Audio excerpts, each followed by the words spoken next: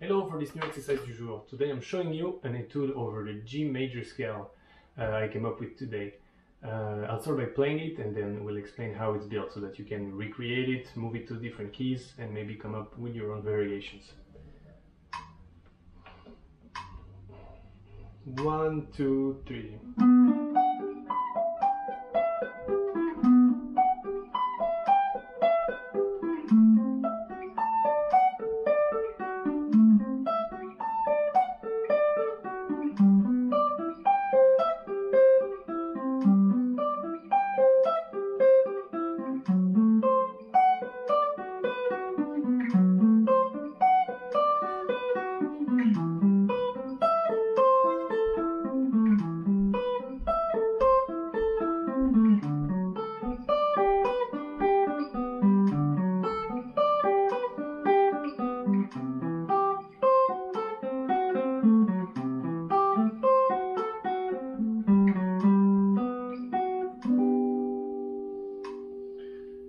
So that was the whole etude.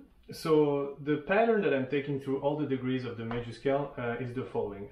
I'll do it over the first degree so that things are a little bit clearer. So I start, the first note I'm playing is the root of whatever triad I'm playing. So if we're in G major, I'm playing G, so I'm starting by playing a G major triad.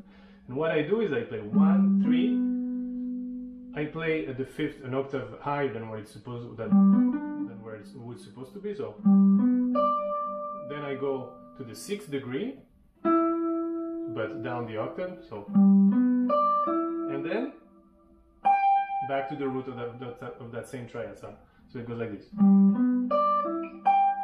And once I'm here, the root of the first of whatever degree I was playing now becomes the 5th of the new triad.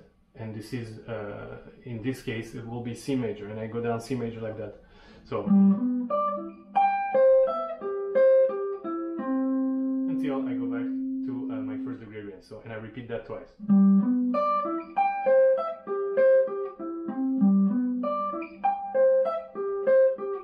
And then I repeat that pattern on all degrees. So, for example, if I go one down, I'm going to play F diminished, followed by B minor.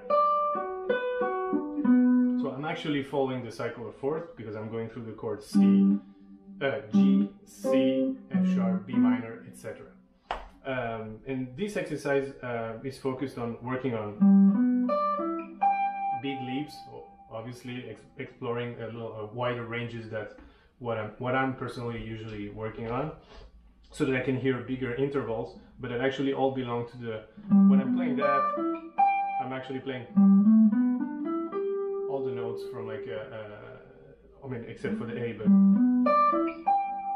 I'm playing a G6 arpeggio and I'm spreading it out I'm spreading it out much more than if I was doing and then I'm mixing up chords and going through the whole major scale. And then you can find really cool applications for some of these phrases. For example, here when I start with the 4th degree,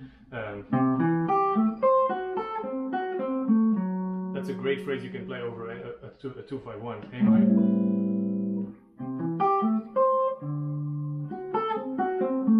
And resolve to G major, for example. And on each one of these degrees, you can find applications over chords or chord sequence that you're using in tunes. So that was it for today. I hope you'll enjoy this etude, and see you soon. Bye.